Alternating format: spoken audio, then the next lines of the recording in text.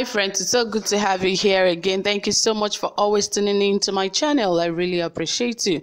Thank you for your love and your support. Thank you for watching my videos. I really appreciate your time right here. And also don't forget, we're here to give you the best news, the most authentic and reliable news. So you have to stick to us and share with your friends and families. And right here we have something from Borno State, and it says the governor of Borno has suspended an entire hospital worker because of what they did. Yes, we're yet to find out exactly what they did for a whole hospital, a whole government hospital, and staffs all get to be suspended because of what they did. Okay, if you haven't subscribed, please hit the subscribe button immediately and also turn on the notification bell so you'll be the first to get notified anytime we drop a new video. And also don't forget to give this video a thumbs up. Yes, we'll love your thumbs up. Okay, let us get to the details of the news as Borno governor suspend entire hospital workers. Yes, Borno State Governor Professor Babangana Zulum has suspended the entire workers of a hospital in the state for abandonment of duty post.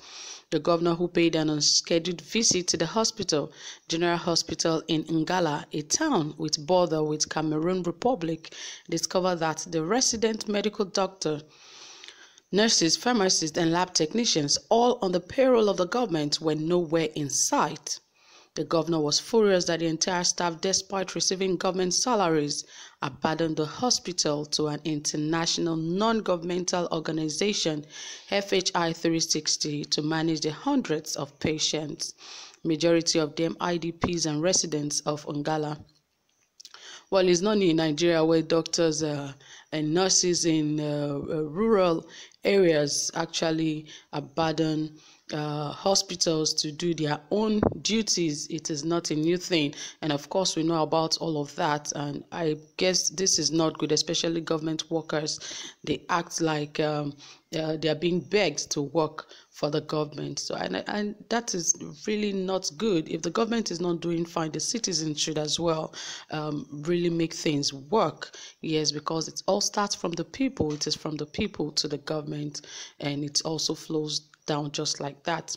Okay, let us continue. And it says in Ngala, which also has border with Chad, links Nigeria by road with Sudan and Central Africa Republic. Having been liberated from Boko Haram's control in 2015, Ngala is currently populated by thousands of returnees, many of whom are internally displaced persons, IDPs, that were forced to flee their villages and farmlands in the wake of attacks by the terrorist group. Zulum, who has taken to the style of paying surprise midnight and daytime visits to schools and hospitals, showed up at the General Hospital in Ngala in order to find out the realities of healthcare deliveries to residents. The governor was disappointed to find out that despite high turnout of patients, not one of the many government-paid staff, from doctors down to clerical staff, was at the hospital as at 11 a.m.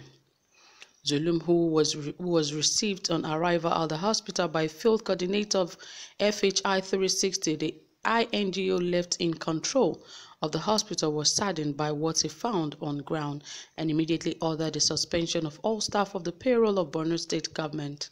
The governor said, "This is General Hospital belonging to Borno State government. Unfortunately, there is no single state government staff here to attend to all these patients, and we promptly pay all of them salaries. These humanitarian workers from the INGO FHI 360 are supposed to complement the state government staff, but not to completely take over the hospital. I am directing the Borno State Hospital Management Board, if there is any staff on the payroll of this hospital, to immediately suspend all the workers on the government payroll.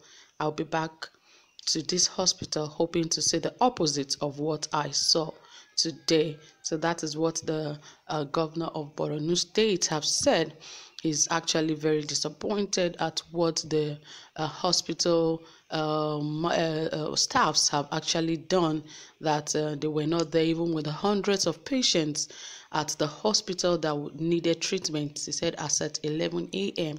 none of the staffs were available. This is poor and sad. It's a work and pay thing. So it is, they're supposed to be at work as at when due. 8 a.m. is 8 a.m. It doesn't matter what you're doing or what you have in store for yourself. You still have to do what you have to do. But that is it, guys. Please don't endeavor to drop your comments in the comment section. We're waiting to hear from you. Do you think that the government of Borno State has done well to suspend the staffs, or you feel the staff perhaps have something else that they all went to do that perhaps the governor might not be aware at that point? Do you think there are excuses for what they've just done? Please drop it in the comment section. We'll be waiting to hear. We'll be waiting to read from you. Thank you so much for staying tuned. I really do appreciate your time. If you haven't subscribed, please hit the subscribe button and also give this video a thumbs up. Thank you for staying tuned. I really appreciate it. Do have a pleasant day. Bye.